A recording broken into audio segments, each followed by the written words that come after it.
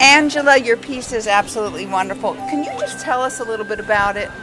Thank you very much, Bonnie. Well, it's a quilt that I made because I was interested in using raw edge applique as a technique, and I also had seen some pictures of fractals. Now, I know this isn't a fractal, but it's kind of fractalish. It feels like a fractal. It's kind of fractalish.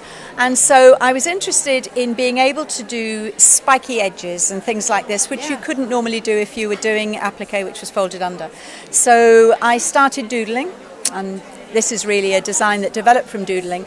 And so it's got lots of spikes and peaks on it.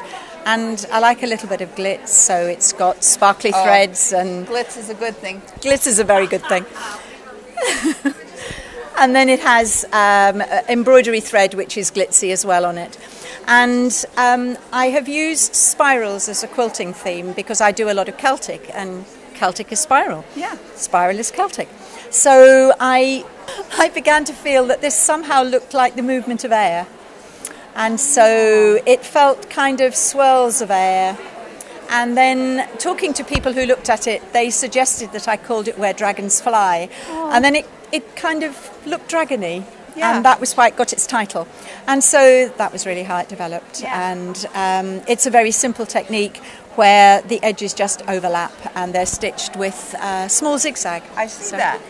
I'm curious, is this a pattern that's all drawn out?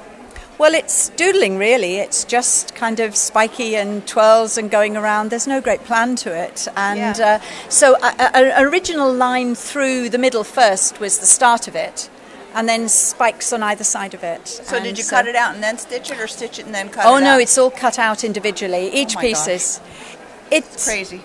It's not really. It's not really. It goes together faster than you'd believe. I do.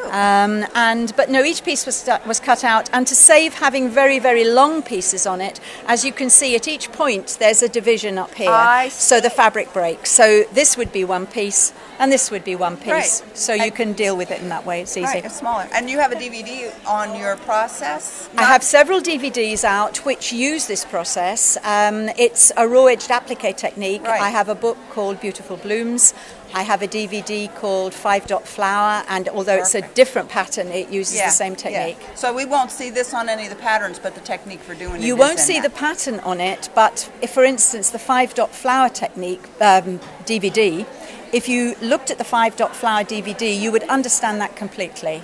Perfect. Shows you exactly. Thank you, Angela. It's beautiful. Thank you, Bonnie.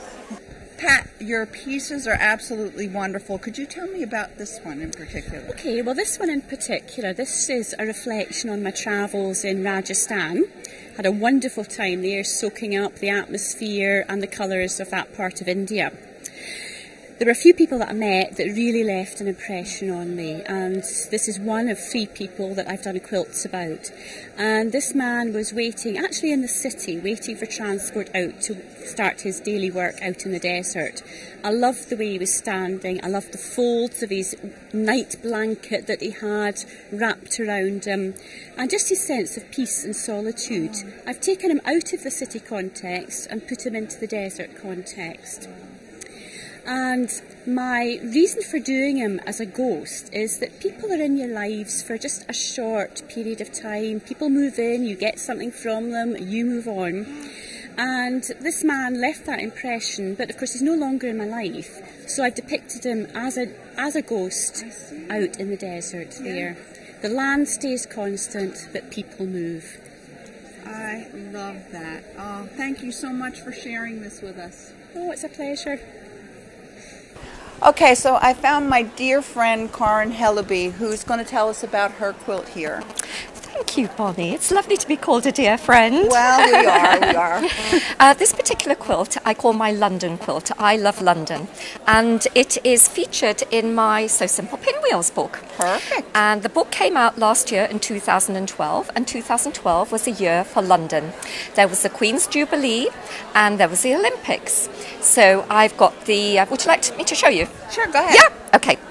So I have a panel here which depicts London. There's no need to cut this fabric at all because it shows all sorts of views of London. And then we have the I Love border with the hearts.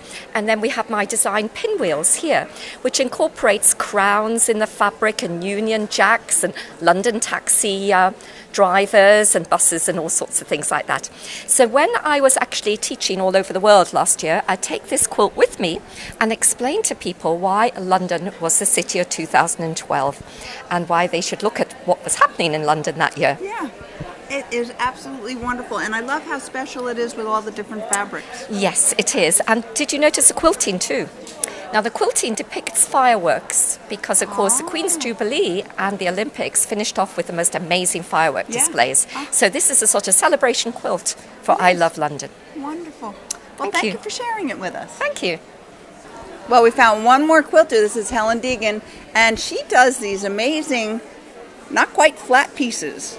Could you tell me about this one? Yes, this is from my textile coil pots, which I made, and then I was invited to go into the wearable art fashion show and decided I ought to make a pot to wear. I see.